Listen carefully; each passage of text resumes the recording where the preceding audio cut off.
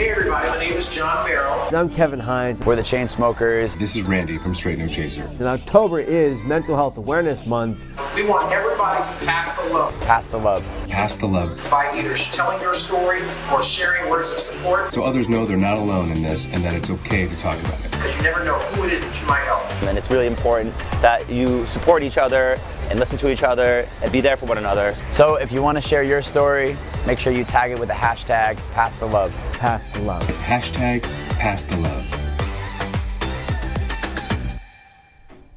That's what it's all about, pass the love, Jackie. And it's also about stopping the stigma of when talking about mental health awareness. And that's what Please Pass the Love is doing today, with an amazing opportunity of students of all ages coming together so that they can talk about it. But it's also about sharing your story, and we're very excited to have a very special guest joining us this morning who's going to be the main speaker at that conference later on this morning, and that is NBA player, former Cyclone, That's Royce right, White, Cyclone. joining us in studio. Thank you so much for being here, sir. Thank you for having me. Okay, so tell everybody, in case they might not know your personal story, why are you at the forefront of talking about mental health and mental awareness?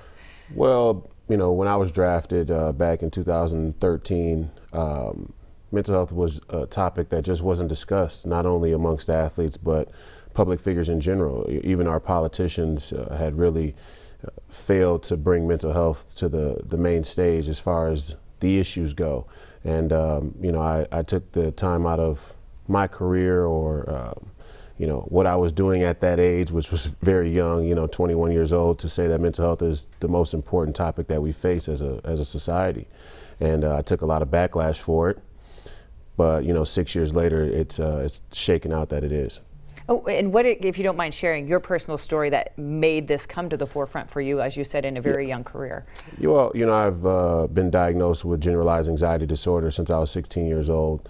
It was around that time that I started having my first panic attacks. And, you know, as I tried to navigate that as a teenager and on into college, it really opened my eyes to not only how much of an impact it can have on one individual's life, but kind of what it was doing to all of the people around me. You know, I was starting to learn how many more people were dealing with this, you know, this kind of silent disease.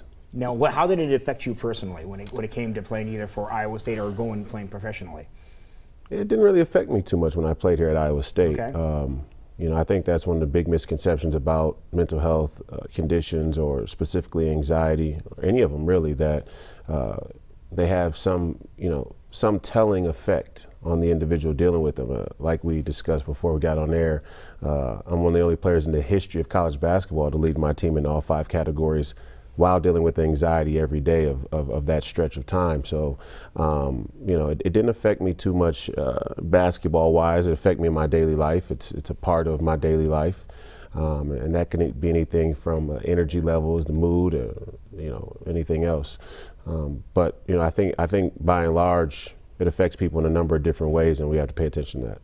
And was there assistance for you out there? You might have been diagnosed and it was called something when you were 16, but was there assistance out there? Were you able to talk about it then, or how is that different to where you are at now in your life?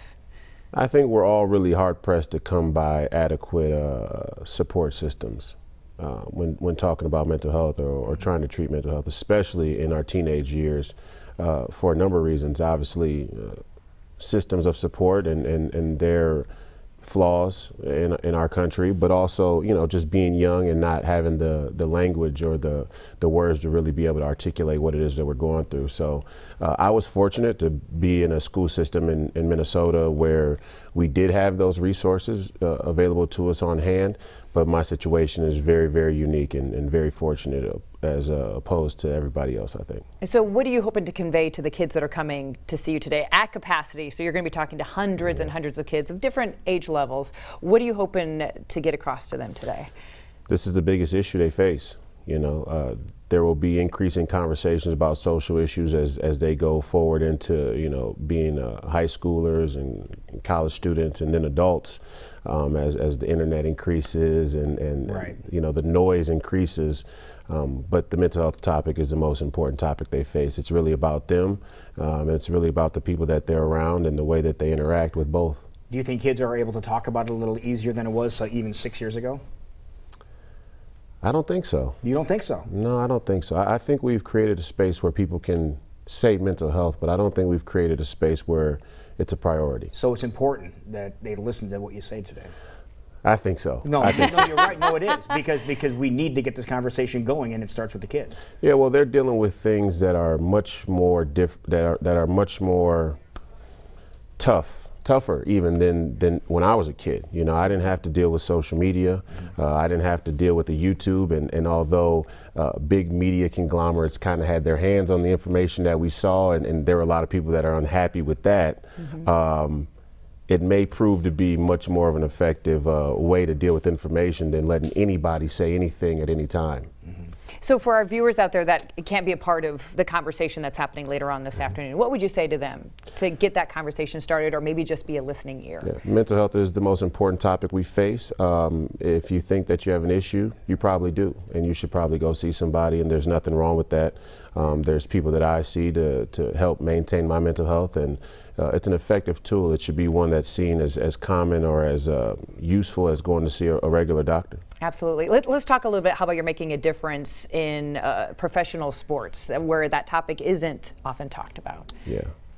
So what happened as soon as this past summer? Yeah, so this last summer I played in a league called the Big Three. Ice Cube started his own 3-on-3 basketball league, and we were able to put together the first real comprehensive mental health policy in the sports world this past summer, and it was a very historic moment, and all of the credit goes to them as an organization for being able to commit to that and make that leap, because really the roadblock that we face systemically is one between the medical world and the legal world, and how medical language and scientific language often doesn't match up with legal language. And it's a matter of the pursuit of wellness and the pursuit of quality of life versus liability. Right. And so for them, they take on a lot of liability by saying we are committed to the mental health of our athletes.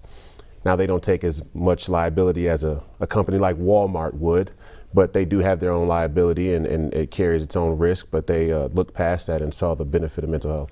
Really quickly, as we've talked about, social media can kind of be a stigma. It can also be beneficial, and you're sharing your story. Yeah. How can people see that? You can YouTube I Flew Here. We created a series that kind of tried to combat the false narrative that I can't fly. I flew to the Big Three every weekend. It was a 10-week process, and every weekend we were somewhere different.